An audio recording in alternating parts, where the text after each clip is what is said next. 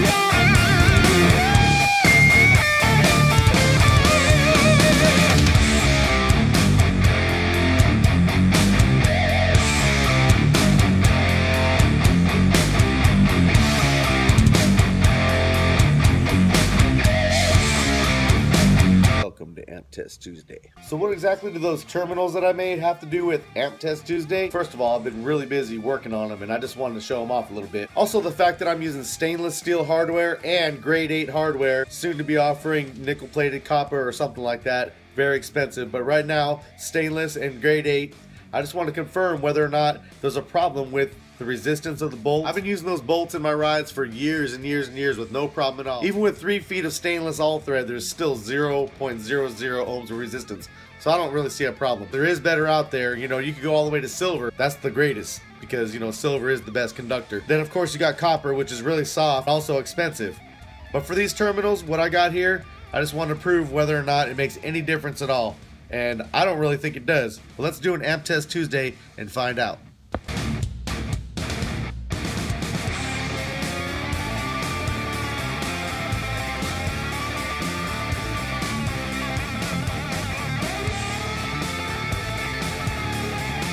We'll test this Rockford Fosgate 600.2 amplifier with wires running straight from the amp, straight to the SMD 81 amp dyno. And then we'll put a terminal in between and see exactly if there's any difference at all. The test wire and the normal wire are about the same length, within a couple inches. After I get done cutting it and putting the ring terminals on, it'll be about the same. Nothing that should affect this test at all. Stainless, grade 8, and soon to be some other more expensive materials. I didn't really bother to solder them or anything. I just crimped them properly. Just enough to get the job done for right now. As you can see, the Rockford amp is wired straight into the 81 right here. No terminal.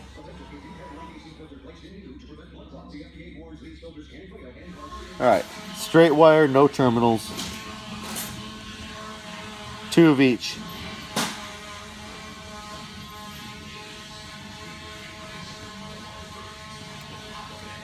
Two ohms. That's putting 1 ohm across each channel since I am bridging.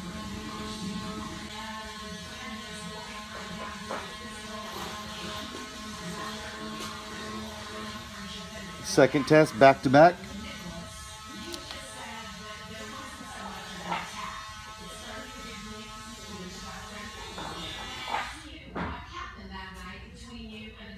All right, let's jump over to non-certified.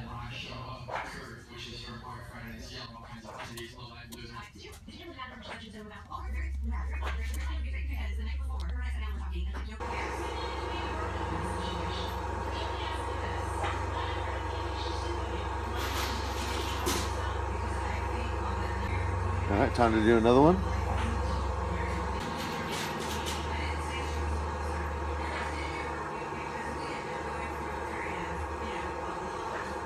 And we'll do 3 dyno runs at dynamic RMS. All right, 3 dynamic runs, dynamic RMS.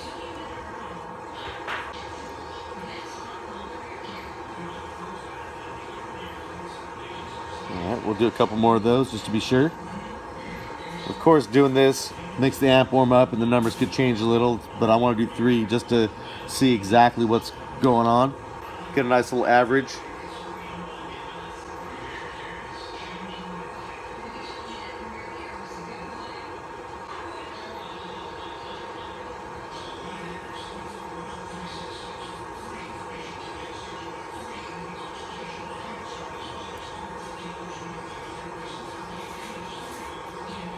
And one more.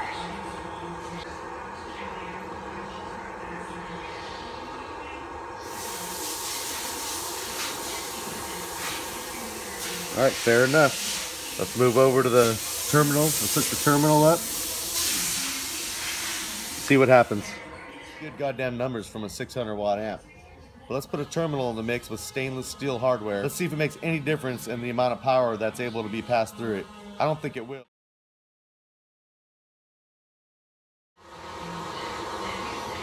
We'll do 2 runs of each. 2 ohm load across those channels should bring 1 ohm bridged.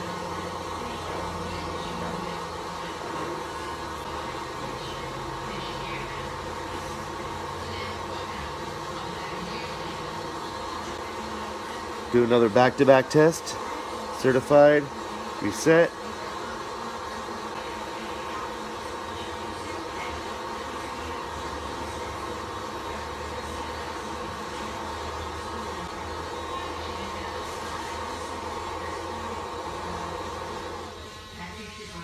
All right, 2 more tests in uncertified mode.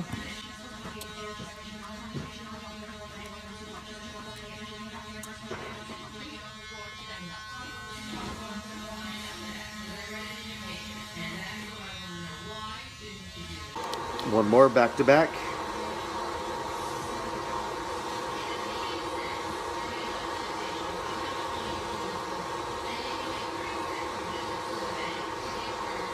And 2 more tests in dynamic RMS mode.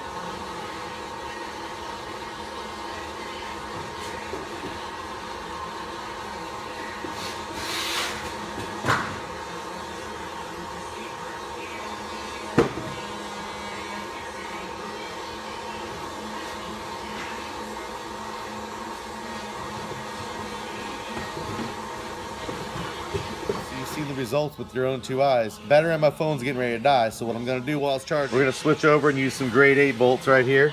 A little bit cheaper than the stainless. Yellow, not quite gold, but yellowish. Let's see if that makes any difference. I didn't see much of any difference at all using these, so that's a good sign. Let's switch them on over to the other ones.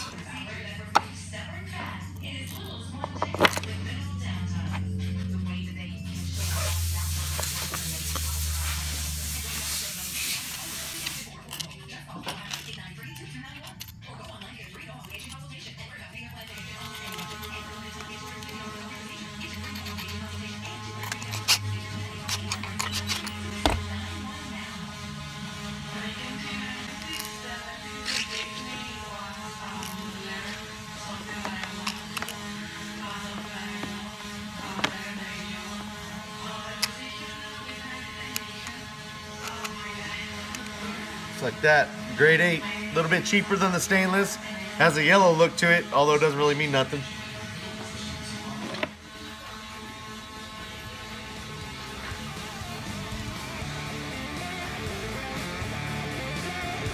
So 800 watts through the grade 8s,